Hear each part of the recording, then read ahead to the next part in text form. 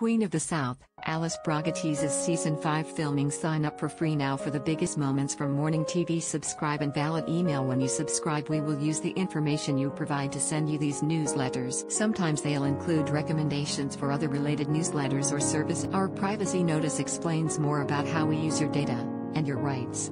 You can unsubscribe at any. Alfonso Herrera joined the cast of Queen of the South in Season 3 as Javier Jimenez, the leader of the death squad and cousin to Jimenez cartel leader Boaz Jimenez. After bonding with Teresa Mendoza, played by Alice Braga, he started to work for her instead as they shared a mutual respect. Javier did have someone else though that he deeply cared about in Series 4 of the USA Network series. Amelia, Sofia Lama, was previously engaged to Boaz, Joseph Thomas Campos, but in Season 4, she developed feelings. He was determined to protect his nervous girlfriend at all costs, but she was kidnapped by Judge Lafayette, David Andrews, who questioned her about the death of Renee James. She lied, claiming that she didn't know anything, but Randall, Corey Hart, discovered a matching earring, which was at the scene of Renee's death.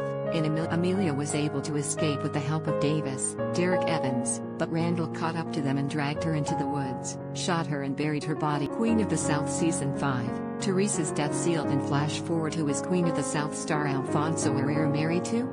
Actor Herrera used to be in a long-term relationship with singer-songwriter Told. They were together for 3 years but ended their relationship in 2005.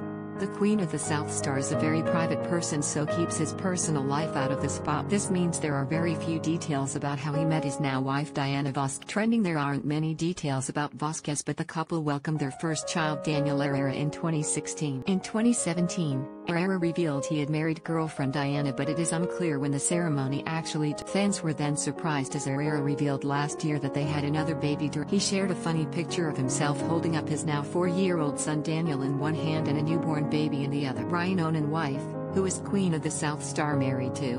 Relationship. Queen of the South showrunner announces new DC project is axed. Update. Queen of the South Season 5, what are the Series 5 episode titles? Explainer. In a cute message, the actor wrote, "This year will be remembered by many as one of the worst in the world history. For me, 2020 was saved by you. Welcome Nico. We still don't know why you chose this family." Alias Pen. His ex-girlfriend Maria even sent them a heartfelt message saying, "Welcome baby Nico. Without a doubt they have a special mission, these babies. Congratulations and blessings." At Herrera's story in Queen of the South though didn't have a happy ending. As Javier started the feud with Lafayette, leading to the death of Tony Parra, Julian Silva, he handed himself over to the judge. He wasn't ready to go yet without getting his revenge on Randall, who murdered Amelia. As Javier was set on fire, he pulled Randall in with him so they would die together.